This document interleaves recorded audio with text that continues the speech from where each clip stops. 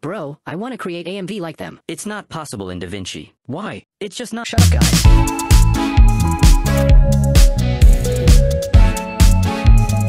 It took 4 hours just to create that intro. Anyway, let's get started. Cut your clips to match the length of each beat, making them 1 second long like mine, or adjust according to your music. Add an adjustment clip for each one, then head over to Fusion. Click on the Media and node, then add 2 transform nodes.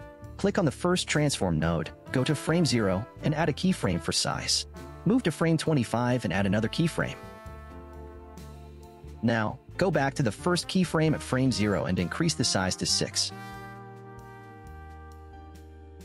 Click on the spline icon to open the graph editor. In the spline tab, click on the size to view it. You click on size to fit button, right? Select it and press S on the keyboard. Now adjust the curve to match my example.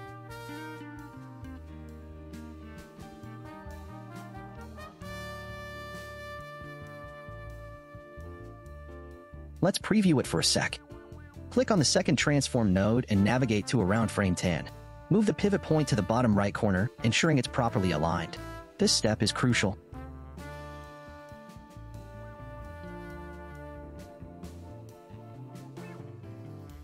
Add keyframes for size and angle.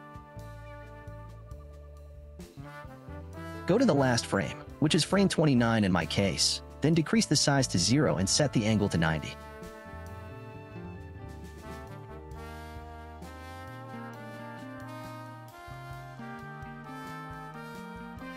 Go to the Edges tab and enable mirror edges for each transform node.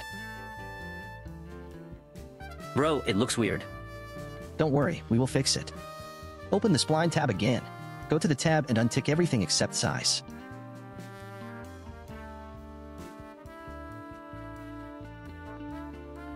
Select it and press S on the keyboard. Then create the same curve as mine.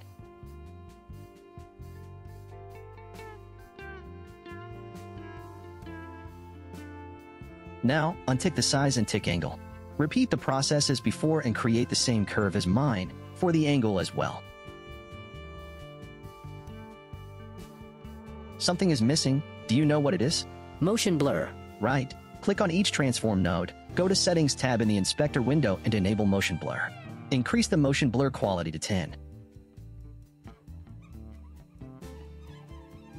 Now that the animation for our first clip is done, let's move to the Edit page. Position the playhead in the middle of the second clip, then click on the Fusion tab. Add 2 transform nodes as before. Click on the first one and go to frame 0. Position the pivot point on the bottom right corner as well. Now go to the Inspector window and add keyframes for size and angle. Move to frame 25 and add another keyframe. Next, go to the first keyframe and change the size to 6 and angle to -90. Open the Spline editor and replicate the same curves as mine.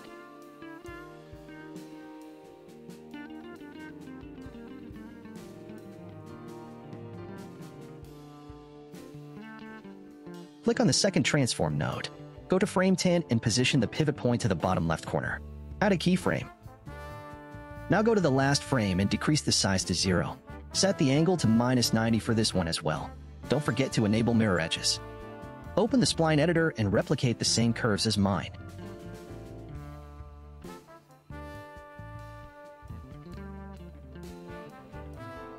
Did you forget to enable motion blur? Okay, let's go to Edit page and move the playhead to the middle of third clip. I will skip the part of adding keyframes because you already know what to do. At frame 0, the size will be 6 and the angle will be 90. By the way, the pivot point will be on the bottom left corner for this one as well. Now make a curve just like these. Hope they will remember to add mirror edges. For the second transform node, go to frame 10 and add a keyframe to size only. Then, go to the last frame and decrease it to 0. Now create a curve like mine. You forgot to enable motion blur this time as well. So here's our final transition.